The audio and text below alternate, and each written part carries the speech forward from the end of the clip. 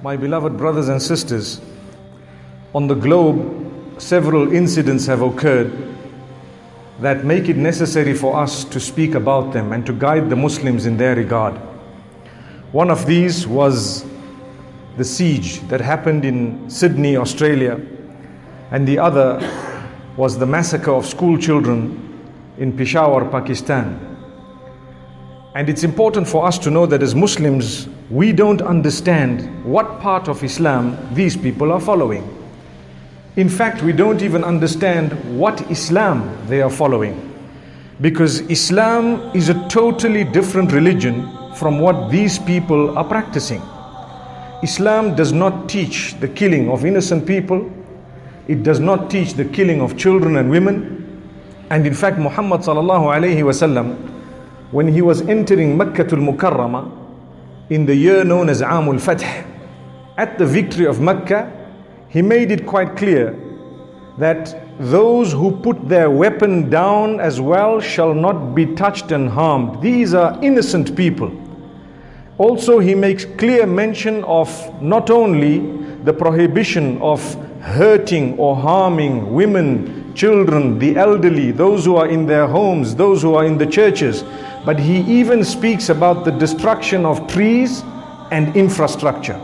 So those who destroy infrastructure are not following Islam. Those who want to destroy the ecosystem are not following Islam. Those who want to harm women, children, the elderly, and those who are in the masajid, and those who are not at war with them, innocent people, they are not following Islam.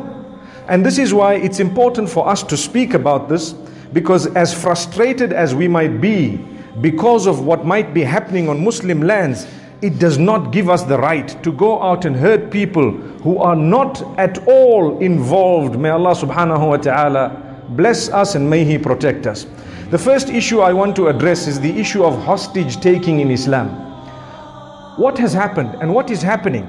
If you take a careful look, someone has a problem with a certain nationality and they decide to pick up anyone of the same nationality and kill him off or use him as a hostage. Which part of Islam teaches that? Which hadith or which Quranic verse teaches that? When a person is innocent, not at all involved. There are people, whether they are in Iraq, whether they are in Syria, whether they are in other places, some of them have gone forth in order to assist humanitarian crisis we all know about. There are people who have gone to help, and they have gone under the flag of well-known Islamic organizations as well.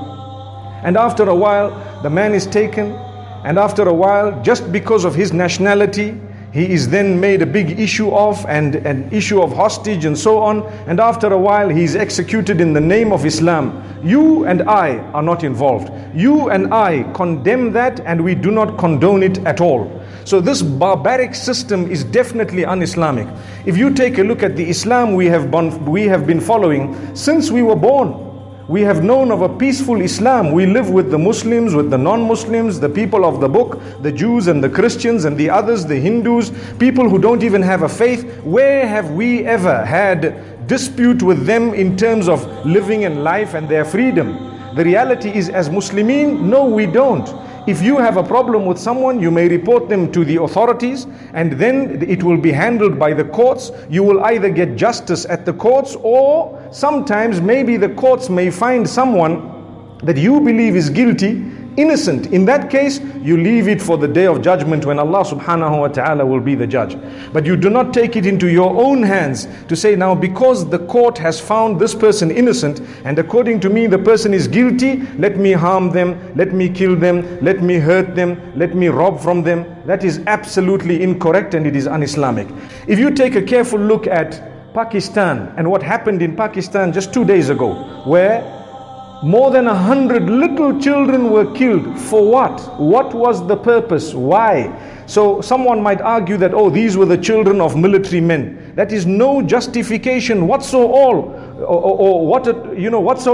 These are innocent children. The whole globe acknowledges they are innocent. Yes, there are others who have pillaged and slaughtered our own children. We know, but two wrongs do not make a right. Remember this. Someone sometimes might want to think and try and justify to say, you know, they are bombing us every day. They are killing our children every day. They are doing this on a daily basis with unmanned aircraft and various other things. My brother, my sister, we understand. We are paining. We are hurting. We are bleeding.